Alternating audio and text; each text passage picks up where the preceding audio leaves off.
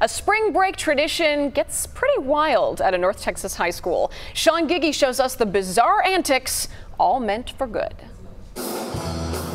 It happens every year.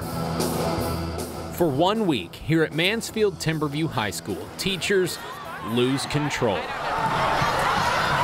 as the students erupt into total pandemonium. This is what happens just about every year before spring break. It's like the pre-party. Yep. It's definitely the pre-party. We were throwing squids across the gymnasium floor, and it's like, you know, where else do you get to do something like that? Yes, those are squid being thrown across the gym. All right.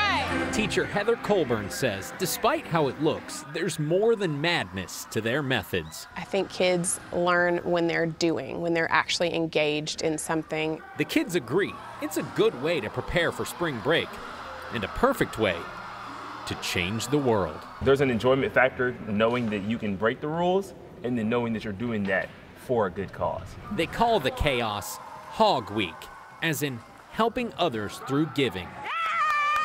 Every year, students pick a charity, organize crazy activities, and then donate.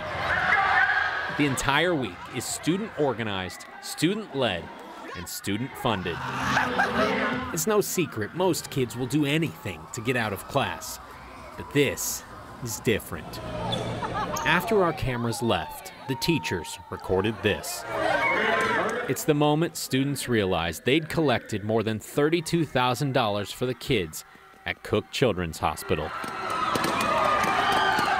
Where else does charity get this kind of reaction? That's something that shapes you for the rest of your life because it's attached to you. You just want to keep giving because you know how much of an impact it has. It's become a part of your character. You know, I want to take each one of them and give them a hug and say, look what you did, look what you did. Obviously, it's pretty clear to see. In Mansfield, I'm Sean Giggy. That is beautiful. Over the past 12 years, the school has raised more than $200,000 for charity.